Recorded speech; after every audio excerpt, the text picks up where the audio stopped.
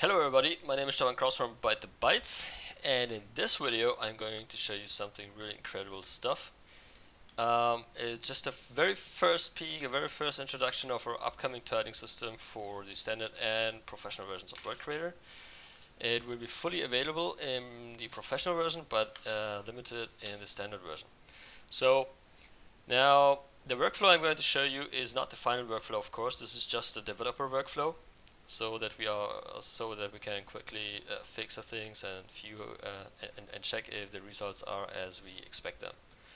Okay, now let's get started. I'm going to create a terrain.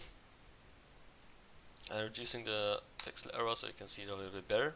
And now the idea is that I want to just have another terrain which actually perfectly fits to one of these corners around this one here. So in the developer's workflow, I just create another terrain. I will have to adjust the position manually. And now I'm telling World Creator at which index this one is.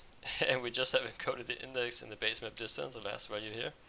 If I now hit the generate button, you will see that awesome. It just fits perfectly together. And you have a much larger area now. And I can keep this game up going now.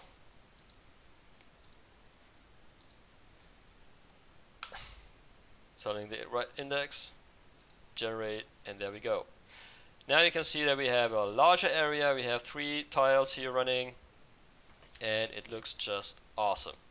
So, but if you think that this is all, no it isn't. There's a lot more, because now you can start using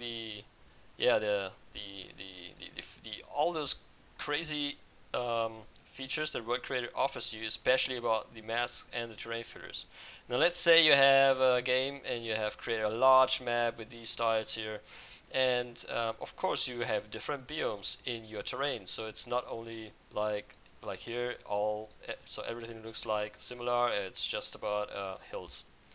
So now let's say you want to have some canyons in the middle. So I'm selecting the middle tile here, add a standard World Creator filter, set up the canyons maybe a little bit, hit generate, and see what happens. This is just awesome. I love this one. So you can see we have perfect blending between the hills over to the canyons. And also for the last one here, it just goes very smoothly, very perfect over to the other one. Now we can do this again with the last one here, for example, adding some different thing. Let's take the rich one. Yeah, keep this original way, so that's okay, and apply the rich filter here. And now you can see, there we go. So we have some hills over to some canyons, over to some rich versions. So this is really awesome. So you really can create now maybe unlimited sizes of terrains. Actually, the engine will limit it, or maybe your memory will limit it, or whatever, your CPU or whatever. Maybe your computer will also explode, I don't know. But actually the World Creator system allows you to create unlimited tiles in any direction, not only along the X or Z or the Y axis. So you could imagine something like a star form, having here a terrain here in the middle and the lower right and the lower left sides, or you can create some paths of a terrain where the player can walk around. Or maybe you want to do some dungeon-like stuff if you're using the canyon filter. It also looks like if you would have some sort of isometric dungeon. So there's really unlimited things you can do now. And the really cool thing about this is that it will also support multiple resolutions. So if you decide to stream your data or whatever, you actually stream higher resolutions if you are at the part here, and lower resolutions for the left sides here. So this will enable very huge real size terrains in Unity. So this was just the first peek.